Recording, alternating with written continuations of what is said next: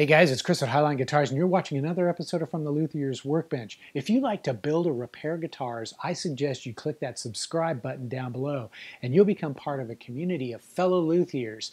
And together, we can take your skills to a whole new level. If you'd like to help support this channel, visit eguitarplans.com and buy a plan. Now on with the video. In this episode, I'm going to be covering part 10 of the Highline Guitars laminated top guitar build. And what that means is I'm going to be installing a Hipshot Hardtail guitar bridge, as well as drilling holes for mounting the string through ferrules. So let's jump in and get started. Okay, so the first thing I've got to do is position the bridge on the body. And to do that, I'm going to measure from the 12th fret back to the point where the strings would first come in contact with the bridge saddles. And that measurement has to be half of the total scale length, which in this case is 25.5 inches. Therefore, half of that is 12 3/4. So that's where I'll place the front of the saddles. Then I'm going to take a length of sewing thread and I'm going to position it approximately where the high E and low E strings would contact the nut. And then I'll pull that back to the saddle on the bridge. And that way I can check to make sure that the distance between the string and the edge of the fretboard is equal along the entire length of the neck. And once I'm satisfied that I have that bridge positioned correctly, I can then begin marking the position of the mounting screws.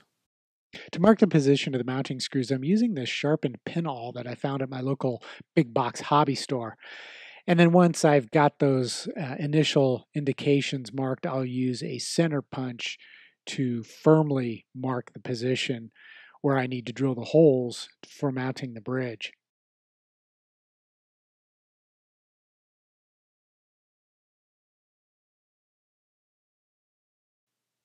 To drill the pilot holes for mounting the bridge, I'm going to select a bit that is about the size between the core of this mounting screw and the outer edge of the threads. And of course, the depth of these holes is equal to the length of the mounting screw.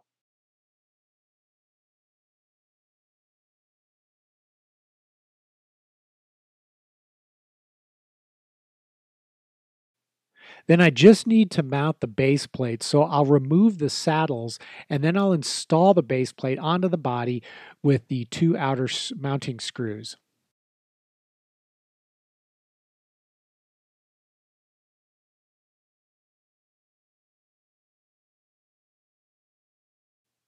Then I'm going to use the string through holes in the base plate as a guide for drilling my string through holes. These will be drilled using a bit that's about the same diameter as those string through holes in the base plate.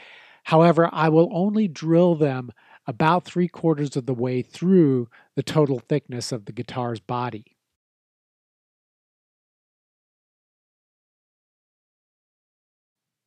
Next, I'm going to install a homemade pin guide drill plate onto my drill press.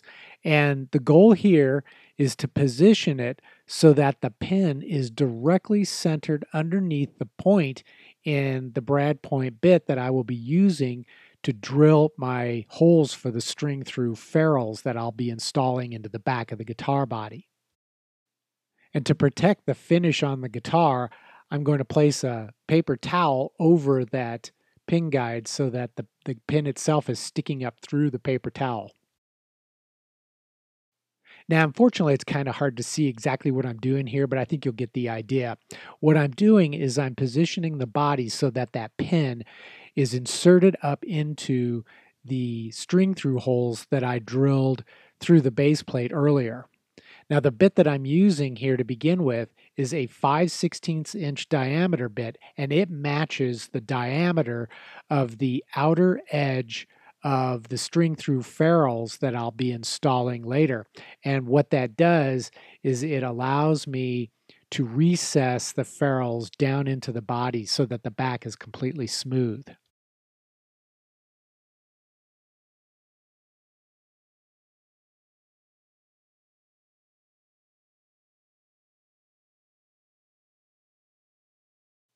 After I've finished drilling the shallow 5/16 inch holes, I'll finish by drilling a 1/4 inch diameter hole down into the body where it meets with the string through hole that was drilled from the top side. This 1/4 inch hole equals the diameter of the outside of the ferrules that I'll be installing at a later date.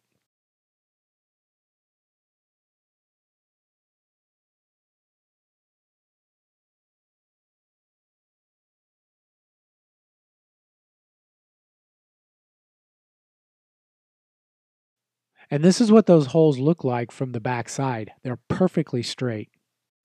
An often neglected element of installing a guitar bridge is to include a ground wire. And to do that, I'm going to drill a hole from underneath where the bridge plate will install onto the body. And I'll run that hole down into the pickup cavity. And I'm using an 1/8 inch drill bit here, drilling at an angle so that that hole penetrates down into the lower part of the pickup cavity. And then from there, the ground wire can run into the control cavity where it can be soldered to ground. And this is what all the holes look like on the top side of the guitar body. Well, as you can see, I haven't actually installed the bridge yet or the ferrules into the back of the guitar. And the reason is I still need to level sand, polish sand, and buff this finish up to a high gloss shine. And that's coming up in a future episode. So until then, if you have any comments or questions, be sure to post them down below. If you like these sort of guitar building videos, hit that subscribe button if you don't already subscribe. Be sure to support me on my eGuitar Plans website. And take care, and I'll see you soon.